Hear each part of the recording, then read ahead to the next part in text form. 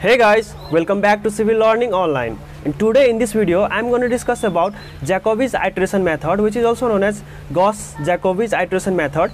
So in this video, first of all, I will discuss about the working rule for the Jacobi's iteration method. And later, we will dive into a numerical which will be based upon the Jacobi's iteration method. So without any further delay, let's get started.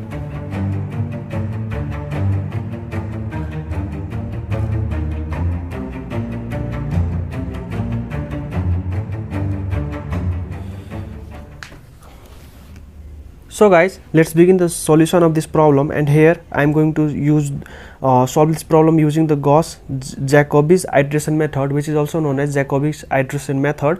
There is no any differences, and the problem which we are going to see in this video is the same problem what I have solved using the Gauss-Seidel method, and there is slight difference between the Gauss-Seidel method and the Jacobi's iteration method, or the simply Jacobi's iteration method. So guys, let's begin the solution of this problem, and here the problem is same which I have solved using the Gauss-Seidel method. Link is in the description, you can watch that video also. This is same problem, and here I am going to use the Gauss-Jacobi's iteration method, which is also known as Jacobi's iteration method, to solve this numerical problem. So before solving this problem, there are few things which we need to look in the problem whether the question is solvable using the Jacobi's Gauss iteration method or not. For that, we have to check for the diagonal dominance property. What is diagonal dominance property? See here, in the first row we have the coefficient of x 27, or the magnitude of x 27, which is greatest of all the sum of the coefficient of remaining two variables. Means 27 is greater than 6 plus 1. I am not considering here the negative sign, because we need to consider only the magnitude, means the how much coefficient it is carrying, disregarding the signs. So here we have 27 is greater than 6 plus 1, it is greater, so it is okay. Now in the second equation we have 54 is greater than 1 coefficient of x and coefficient of y. 54 is greater than 1 plus 1, 2. It is okay. Similarly, coefficient of y, we have checked for coefficient of x, coefficient of z, and coefficient of y. Now for coefficient of y, 15 is greater than 6 plus 2, 8. So here, if I have point out some points also, you can read it out by simply pausing the video. See here, we have working rule. This A1, A12, A13 represents the elements of each row or the coefficient of the different variables. Similarly, we have A21, A22, A23, and if we have the coefficient in this form, see here what we have. A11 means coefficient of first row, first column must be greater than the sum of the coefficient of other two variables, that is A12, A13, sum must be less than A11. Okay. Similarly, we are not considering the sign here, simply adding the numbers. Okay. Similarly, for A22 means coefficient of y must be greater than the coefficient of A21, means coefficient of x and coefficient of z in second row. Similarly, in third row, the coefficient of z must be greater than the sum of coefficient of x and coefficient of y. Now for working rule, if I am going to explain you the working rule further, then for here, while after checking it, we do not need to show this while solving the numerical. It is just computed in our mind, which I already told you and I have shown you recently at the beginning of the video. Now what we need to do, we need to rewrite these equations in the form of x. I am going to explain it further in this numerical here. And for iteration, what we need to do is we have to proceed taking x equals to 0, y equals to 0, and z equals to 0. Okay, this is difference between the Jacobi's iteration method and Gauss-Seidel method. Okay, in the Gauss-Seidel method, what we did, we took y not equals to 0, z not equals to 0, and put it in the x. Okay, for getting the value of x, and when we got the value of x, we used the recent value of x for in equation for solving for y, and after getting the value of x and y, we put that value for in while solving for z. But here what we need to do is we need to take all the initial value x naught, y naught, z naught equals to 0 if it is not given in the question. Means if initial iteration values are not given, then we will proceed taking x naught equals to 0, y naught equals to 0, z naught equals to 0. Now let's solve this problem further. So I'm going to rewrite these equations here. So rewrite the equations. So rewrite the equation. What we need to do is we have to write it accordingly. Means the in first equation, coefficient of x must be greatest, z equals to 85. Similarly, we have to interchange these two equations, so that in second equation, coefficient of y will be greater than other two variables. 6x plus 15y plus 2z equals to 72. Similarly, we have x plus y plus 54z equals to 110. Now we will write here solution, and after writing the solution, we will write here solving or rewriting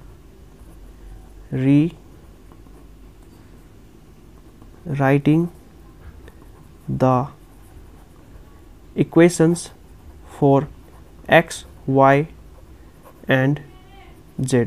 We will have here, for writing it for x, we will have here 85 minus 6y. Just bring the other terms to other side of equals to, means here 6y is positive, so it will be minus 6y, and z is negative, so plus z, and this whole divide by 27. Means here the 7 is 27 multiple with x, so I have divided this. Similarly, for y, we will have here 72 minus 6x minus 2z, and this whole divide by 15. Similarly, for z, we will have here z equals to 110 minus x minus y, and this divide by 54. Okay, now we will proceed the initial first iteration.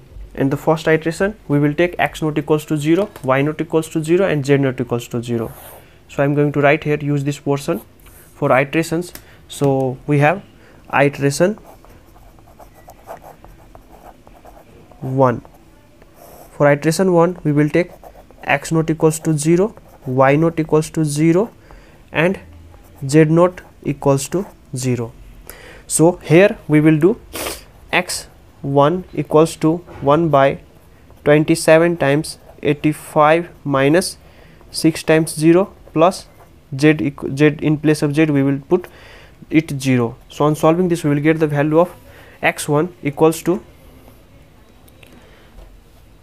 3.1481. You can take it up to 3 decimal place or 4 decimal place. It is up to you, if not mentioned in the problem, in the question. So in y1, for y1, we will take 1 upon 15 times 72 minus 6 times, in place of x we will put 0 minus 2 times z.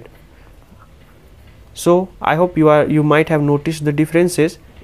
In Gauss-Seidel, what we have done, what we would have done is, in place of x we would have used this value, but in Jacobi's iteration method we will take this x not equals to 0, y not equals to 0, and z not equals to 0.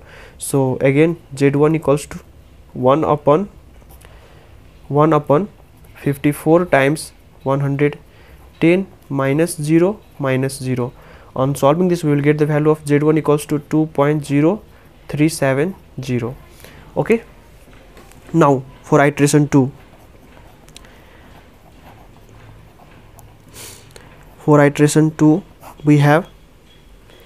we need to put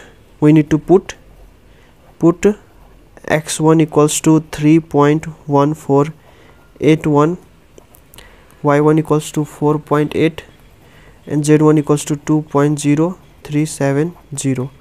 Okay, we will have here for iteration 2, x2 equals to 1 upon 27 times 85 minus 6 times x1. In place of y we have to put 4.8 plus 2.0370. So we will get x2 equals to 2.1569. Similarly, we have y2 equals to 1 upon 15 times 72 minus 6 times 3.1481 minus 2 times 2.0370. So on solving this, we will get the value of y2 equals to 3.2692. Similarly, we have z2 equals to 1 upon 54 times 110 minus 3.1481 minus 4.8. We will get z2 equals to 1.8898. Now we will do the third iteration. So we will have here x3 equals to 1 upon 27 times 85 minus 6 times 3.2692 plus 1.8898. we will get 2.4916. Similarly, we have x4 y3 equals to 1 by 15 times 72 minus 6 times 2.1569 minus 2 times 1.8898. so we will get 3.6852. Similarly, z3 equals to 1 by 54 times 110 minus 2.1569 minus 3.2692. we will get 1.9365. okay, for iteration 4 now. For iteration 4, what we will do, see here we are not getting the value close. We will stop doing iteration when the two iteration we will get the same value of x, y and z. We have not got yet now, so we will do for iteration 4. For iteration 4 we will use this value of x3, y3 and z3. so we have here x3 equals to 2.4916, y3 equals to 3.6852 and z3 equals to 1.9365. so we have here x4 equals to 1 upon 27 times 85 minus 6 times 3.6852 plus 1.9365. we will get 2.4009. Similarly, y4 and z4. So this is for iteration 4. We have still not got the value similar in iteration 3 and iteration 4, so we will move for iteration 5 now. So here we have done iteration 5. In iteration 5 also the value is varying of x, y and z. So again we will do for iteration 6. In iteration 6 again we will use x5 equals to 2.4315, y5 equals to 3.5833 and z5 equals to 1.9269. so we will have here x6 equals to, so here again in iteration 6 we are getting the values which is not matching with the values of iteration 5. it is varying. So again we will do iteration 7, and in iteration 7 we will use x6 equals to 2.4232, y6 equals to 3.5704 and z6 equals to 1.9256. okay, so we have x7 equals to